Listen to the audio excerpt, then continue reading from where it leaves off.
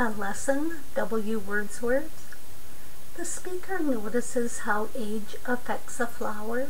In its youth it is able to weather storms, but in age it is at the mercy of the elements. This is compared to a person aging. If only age could use what is in overabundance in youth.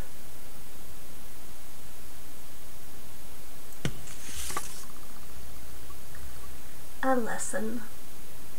There is a flower, the lesser celandine, that shrinks like many more from cold and rain, and the first moment that the sun may shine, bright as the sun himself, 'tis out again. When hailstones have been falling swarm on swarm, or blasts the green field and the trees distressed, oft have I seen it muffled up from harm, in close self-shelter like a thing at rest.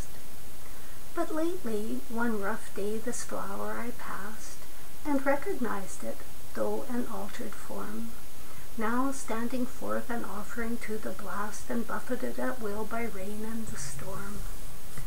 I stopped and said with inly muttered voice, "It doth not love the shower, nor seek the cold. This neither is its courage nor its choice, but its necessity in being old. The sunshine may not cheer it, nor the dew. It cannot help itself in its decay.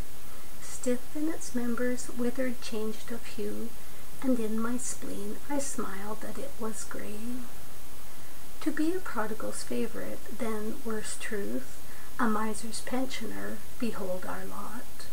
O man, that from thy fair and shining youth, age might but take the things youth needed not."